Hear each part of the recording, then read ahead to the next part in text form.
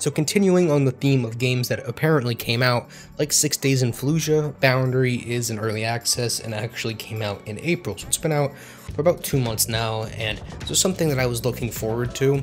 And if you don't know what this is, essentially it's a space shooter, but it's a little bit more tactical than something like Call of Duty. It's more like something, I wouldn't compare it to Rainbow Six Siege, but that's what a lot of people compare it to. I think that's simply just because it's a quick time to kill and you have operators to choose from, but that's a lot of games now, so it kind of fits into that category, but in space. Let me start out by saying this is purely a multiplayer game, and so I'm going to be comparing this to Rainbow Six Siege a lot, but for the most part, it's more, like I said, a balance between Call of Duty and other hero-type shooters. So the game pretty much singles it down to giving you a select number of operators to choose from that each have their own customization, abilities, weapons, all of that stuff. Where this falls short, my problem with this, is that each one starts out with a unique primary, secondary, and I'm going to call them gadgets, and then everyone starts out with the grappling hook as their movement ability.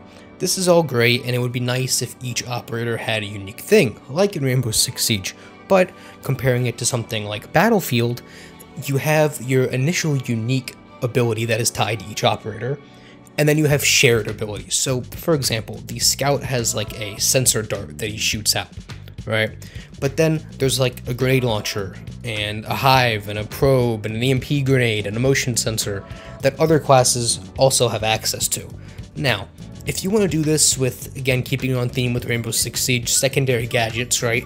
In Rainbow you have barbed wire and impact grenades and motion sensors, all of that stuff, that bulletproof cameras, that's a secondary gadget that shares between each operator on the same side, which is fine.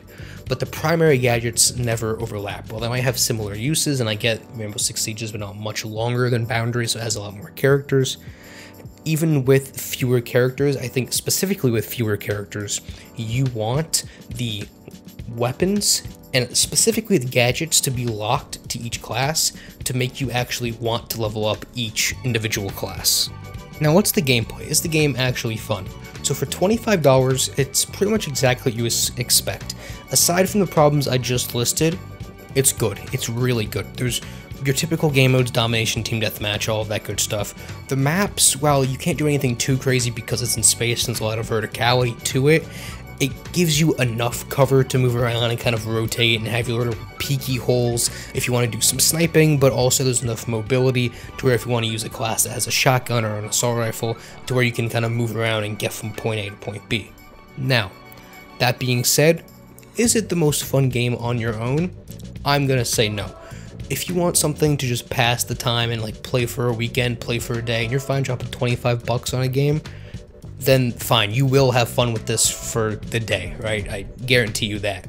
But if you want something that's going to last you a long time, something you're going to come back to, you either need to, one, maybe look somewhere else, because there's not enough depth here right now, or get some friends to get this with you, kind of coordinate, try a bit harder, and then this could be really fun, because again, the core gameplay, it's solid, right? You're just essentially a first-person shooter, but with a bit more verticality, and you can rotate left and right really whenever you want, and there's some exosuit-type movement, right? But for the most part, it's boiled down to the fact that you're in space and the individual abilities. So if they just tweak the abilities a little bit, like I said, locking some to each class and making them feel different, and then adding more characters to actually play so that you have a reason to level up each character, like I previously stated, this would be a lot of fun, right? Now, the only servers are in Asia. That's a lot of the complaints in the Steam reviews.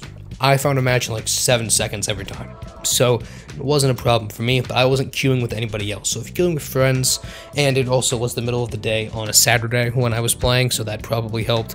Don't know how this server is going to hold up on like a weekday at 6 in the morning. You might just not be able to find a match. But again, I don't want to go into too long of a rant on this game. It's not something I played for hours and hours and hours on end. Something that I tried out, wanted to give my opinion on it. It dropped, I was interested in it. I think I've talked about it before. But if you guys have played this, let me know what you think down in the comments below. If it's something that you just totally forgot about, well, here you go. Now you can go play it. If you've never seen it before, let me know if you think if it looks interesting or not. And I'll see you guys on the next one.